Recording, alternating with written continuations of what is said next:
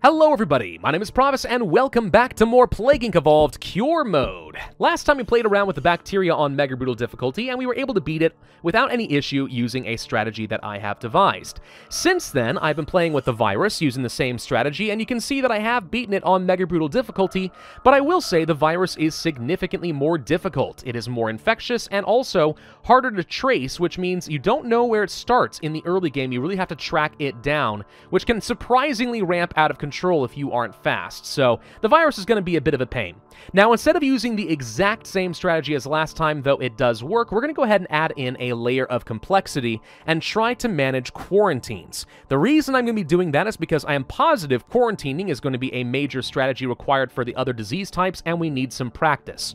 Also, since you guys surely watched my previous video, you're already familiar with the basics, adding in some extra mechanics certainly will not make things difficult for you, I am sure. All right, we're going to change up our task force just a little bit. I do think the Outreach Coordinator can be good for non-compliance. That said, it only can work on one country at a time. Instead, I'm going to go ahead and use the Fast Response EMTs once again. Technical Officer for the global infection rate is pretty good. Medical Coordinator to reduce authority loss from panic is good because authority can become a serious issue. For our Quarantine Advisor, I'm not sure exactly what's going to be best.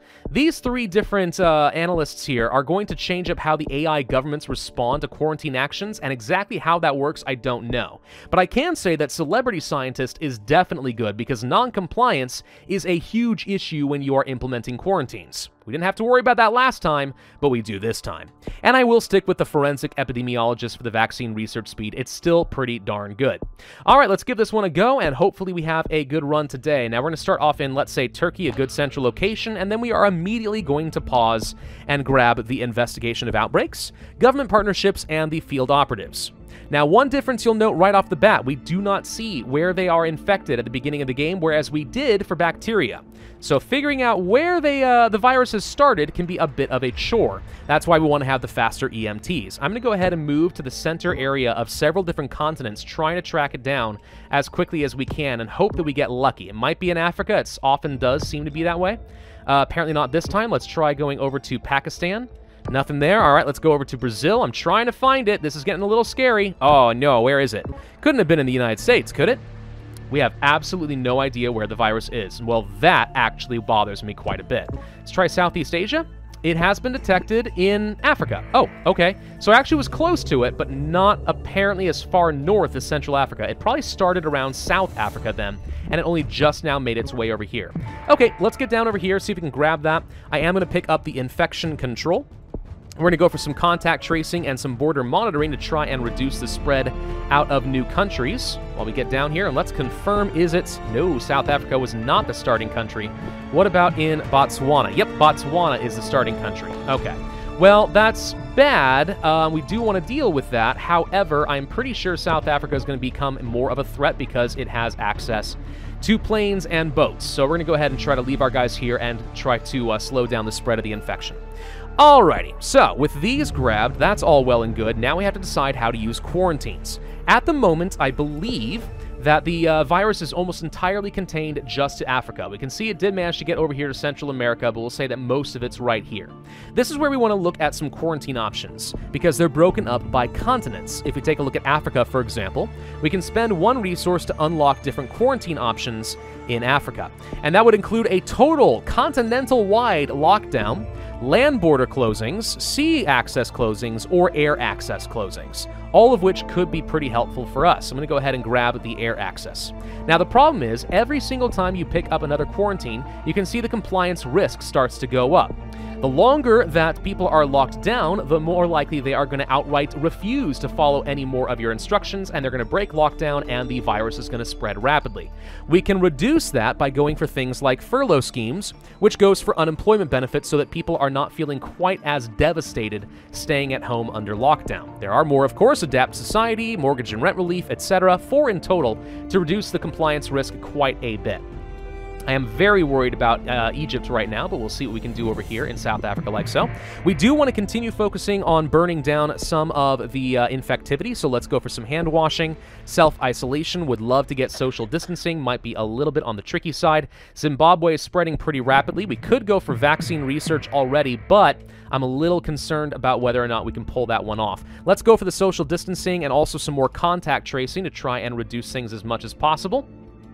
Africa so far is not looking absolutely horrible. South Africa's kind of under control. Let's try going over to Zimbabwe because I don't want their lethality to bump up too much. We want to try to burn this down at least a little bit. Could go for some more contact tracing, but what I'm going to go for is some land border screening so that it is less likely that this disease is going to spread into neighboring countries. It's almost like a quarantine, but without having compliance risk. So that's what we're going to go for right now. Yeah, Zimbabwe is giving me a lot of issues. Okay. It is starting to spread a little bit in North and South America. That does rather suck. One thing we can start doing right now is locking down Africa. And what this is going to do is demand that everyone go and stay in their homes. We're going to see a bunch of yellow borders in just a moment.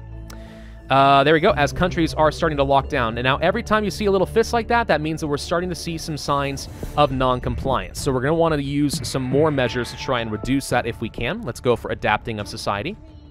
Now, it looks like Egypt is outright refusing to follow my orders, which is a bit of a concern. Oh, no, now it's gone away because of the compliance reduction. That's good. Could go for another one at 13 points. Authority is a huge issue whenever you go for a quarantine strategy because as people defy you, your authority goes down by quite a bit. I'm a little bit worried about Central America, but we'll see. Yes, I know you want me to start on the vaccine, and I agree. We'll go ahead and get started just to make some progress. Egypt is outright refusing to follow instructions. We now are going to break the lockdown, refund our 6 points before we start losing too much of our authority. But that does mean that things are going to start exploding across Africa once again. That said, you can see that we were able to reduce how many people were getting infected by a huge margin. We're back down into the thousands instead of the hundreds of thousands. So it's pretty darn impactful. Pretty darn impactful. South America is starting to look like it's going to become a bit of a problem soon. We may want to consider doing some quarantine actions there as well. I am going to go for some more closing of the air access. Tempting to go for more accelerated research, but I think instead we're going to go for some more contact tracing to try and reduce the spread as it gets into new countries, because that is certainly going to happen, and we're going to pick up some testing capacity as it starts getting to critical mass in a few places. We probably should go ahead and leave Egypt and get to Central America now, before this gets too much more out of control than it already is. Obviously, this can be on an exponential curve. And we are going to go for local lockdowns. Now, this is a problem for the compliance, but it does reduce infection rates by a pretty substantial margin, which can be huge for us. I would like to also go for, let's see, some disinfectants, perhaps. And do we want to consider some more quarantine options? Let's see. Other countries, you know, it is in other continents, but it's not the absolute worst right now. I don't really dare go for too many more of these, though, or we're going to have compliance issues. I think now we have to save up for the mortgage and rent relief and try to burn that down a little bit more as possible. Central America just now starting to lose some numbers. That's great. Egypt, once again, is being a bit problematic. Would you please stop being such a jerk? Let's reduce that a little bit. Compliance is going down. Okay. Watch that authority. Things can get out of control really fast with your authority if you're not paying attention. All right, we're starting to have some bad numbers in at least Argentina. I'm not sure I want to lock down the continent over one country, but it is becoming a bit more concerning. We may need to lock down Africa again soon. Maybe. You spend a lot of your authority when you do have to lock down a continent, so be aware of that. Let's see. More compliance reduction would be nice. Let's see. We're only at 21% research. How are we looking as far as the spread of the virus? It's not too far in Europe. It is getting around a bit in Asia. Worries me. I think we're going to go for some more contact tracing, since I don't think we've had massive spreads anywhere quite yet. I do think we're going to need to lock down Africa once again pretty soon. And we are getting Argentina under control, so I think we can save ourselves from locking down South America, at least for a little bit. But let's go ahead and go to Africa and once again force a full lockdown on that. They're not going to like it, but that's what it's going to be, at least for a little bit longer. Let's speed up that vaccine as well, because we really need to speed that one up. Egypt is going to be an issue. We can see they're dropping significantly, huge numbers across the board as the population centers across Africa start to drop off. But Egypt, once again, is going to be a problem and hurt my authority.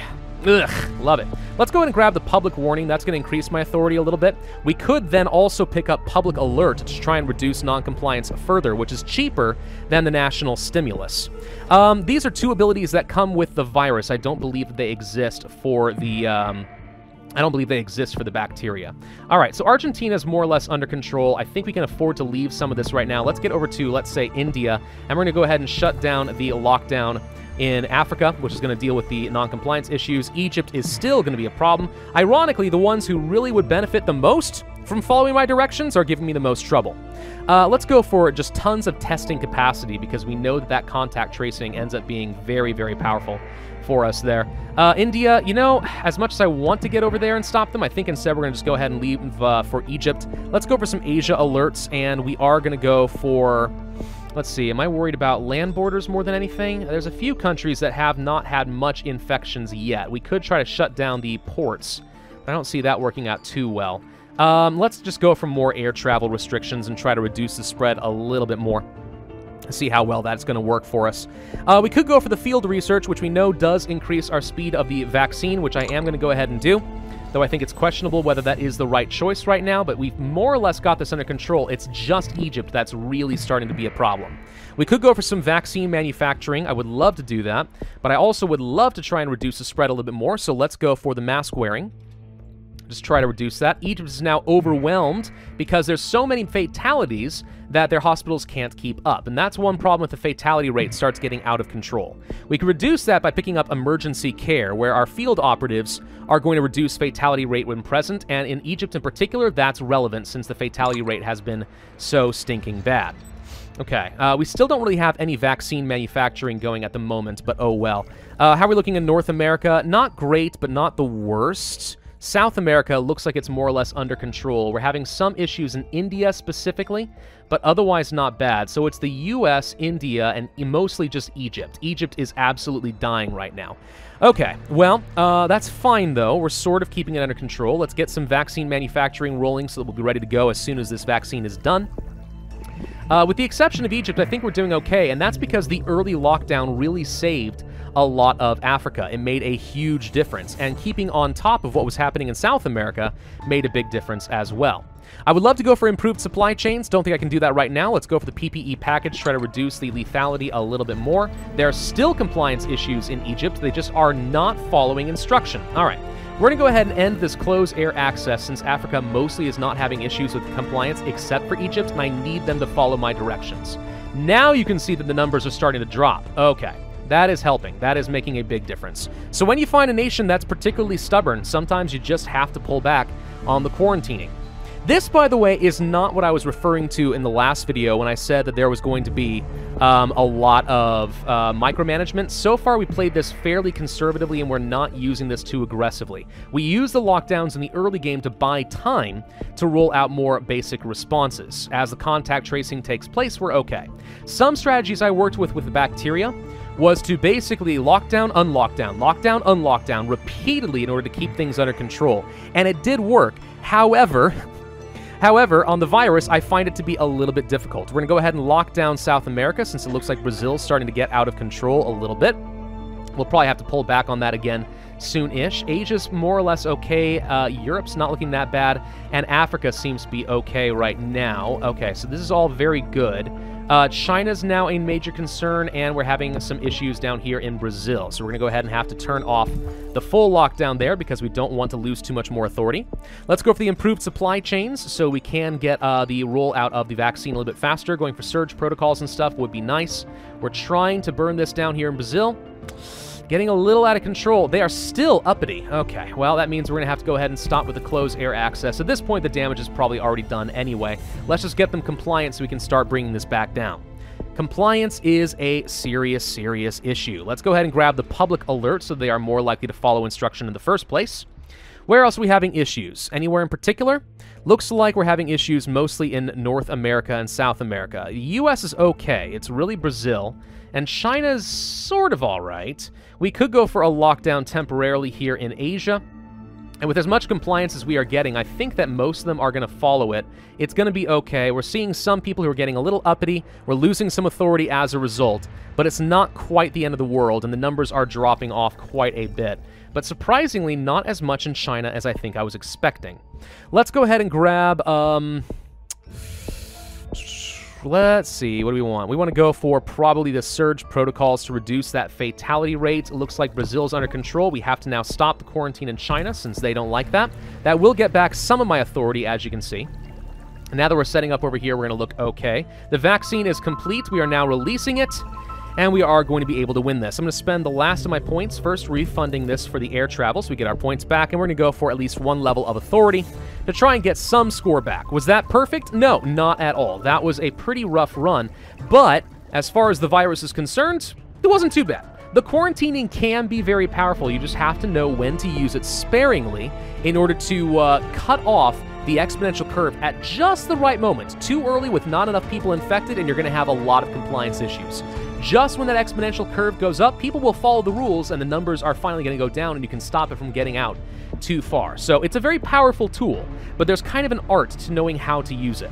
Now, in this case, it took me over a year, 450 days. My previous record with the virus with this strategy was 320 days, so we had a little bit worse luck this time.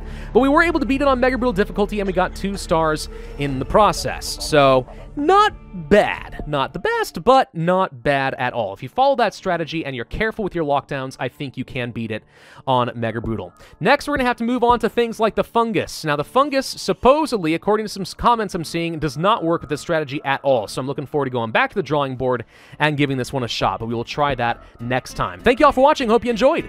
If so, then I would ask you to hit that like button, leave a comment, subscribe, make sure you hit that notify bell, and I will see you guys next time.